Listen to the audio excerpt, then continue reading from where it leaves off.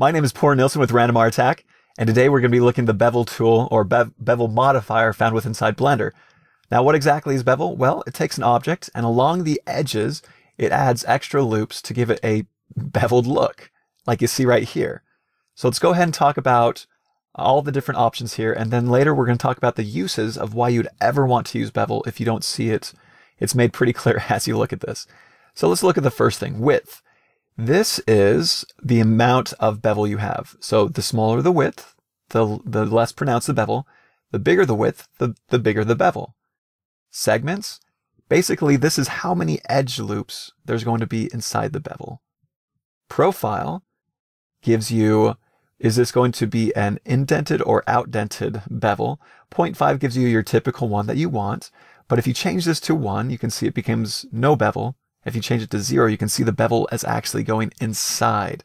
As long as you have more than one segment, the profile actually affects it. If there's only one segment, it's not going to do anything. And then material.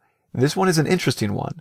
It assigns a different material to the bevel based on the index. So let's go ahead and create two materials. Let's create a default white one, and let's go ahead and create a default red one like this. Now if I go to material, I can scrub through this and get the materials that I want. If you have more than one material, you can change that as well, leading to a lot of different options in animation if you want that, or visualization. Now we can go up to the other options we have right here. You have only vertices.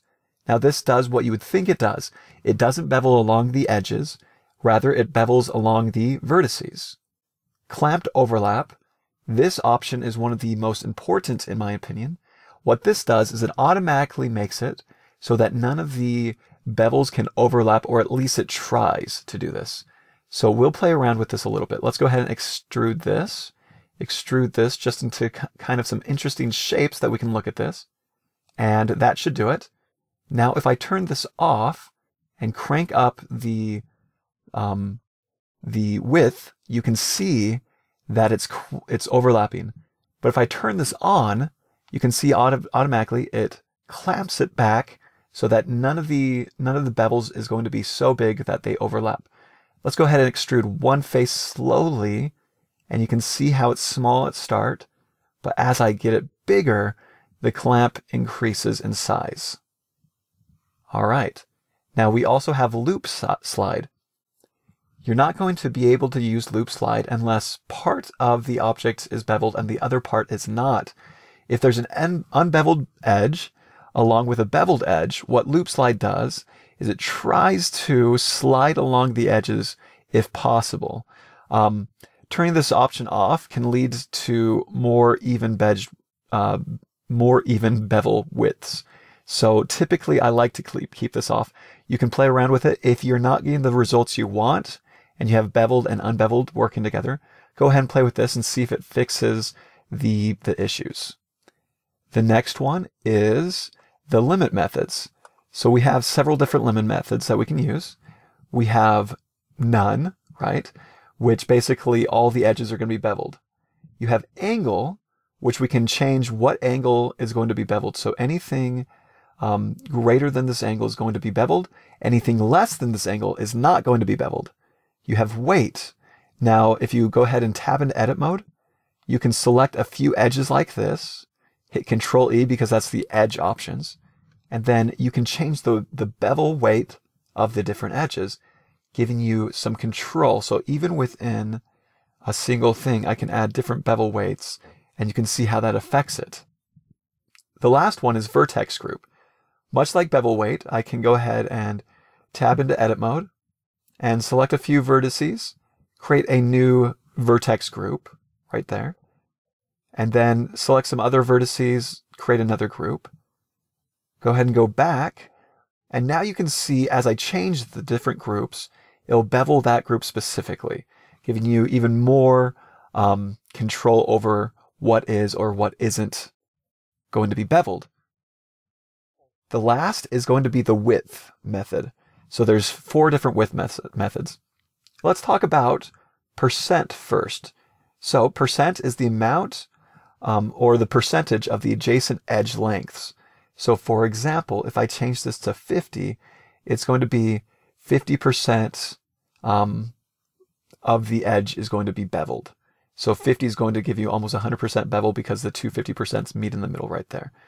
Changing this percentage down to like 25%, you can see it's a 25% bevel and so on.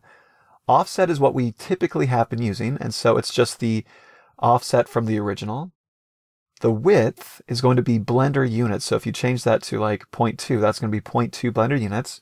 And the last one is a very strange one. I don't really use this one very much. It has its uses, but not a whole lot that I've found for my particular workflow. It is the amount perpendicular distance from the original edge, so this edge right here, to the beveled face. That's what depth is. So you can play around with it, see if you need it, see if you don't need it. I don't use that very much. So that is the bevel modifier. You now know all the different options that it does, and you can kind of see, oh, I might use it for this or that or whatever. The biggest use I like to use is when I'm hard surface modeling and I have all these hard edges that don't look realistic. I add a bevel and it just gives you that nice little smooth, kind of a subtle roundedness to the edges that make it look more realistic. If you look at anything in real life, nothing has a perfect 90-degree edge. Nothing comes to, you know, a single atom juncture that would be found within no bevel. I guess there might be that obsidian that they use in like surgical blades, might have like an atom thickness or something crazy like that. But besides that, you're never going to have a perfect square that's perfectly flat like this. That's when I use bevel. Now you can use it for a lot of different options too, to soften a shape, to try and get geometry that doesn't exist. But that is the biggest use that I've found for it. Thank you so much for watching this video. I hope it helped. I hope that you now understand bevels a little bit more. Feel free to give us a thumbs up if you like it, and leave comments below. How do you use bevels? Is there anything cool that you have found that this video doesn't talk about? Also consider following us on social media. We have a Twitter account and a Facebook account and a Patreon account that offers some goodies if you subscribe to that as well. Thank you so much for your time. Have an awesome day.